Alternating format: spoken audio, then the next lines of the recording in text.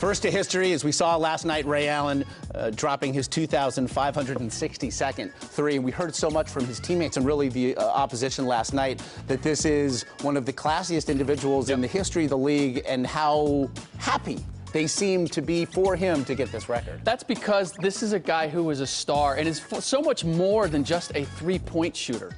And that's the detriment of this record, is people are going to think of him that way. But the fact is that he was a guy who was a totally accomplished player and was willing to change his game and essentially become a three-point perfectionist in order to make this fit with the Celtics. And that's why they embrace him as they do. Because not only is he a professional, not only is he a great guy to be around, but the fact that he's willing to sacrifice so much of his ego to make it work with this team, and does it at a level of excellence that's unparalleled. And, of course, his arrival, along with that of Kevin Garnett and the rising up of Rajon Rondo, have ushered in a new era for the Lakers and the Celtics, now trading championships, trading titles. It appears perhaps we're headed there again. With all the talk, though, the trade talk swirling around the Lakers these last couple of weeks, it now appears perhaps to be dying down. What do you take away from what you saw last night? L.A. going in and grabbing arguably its first statement win of the year.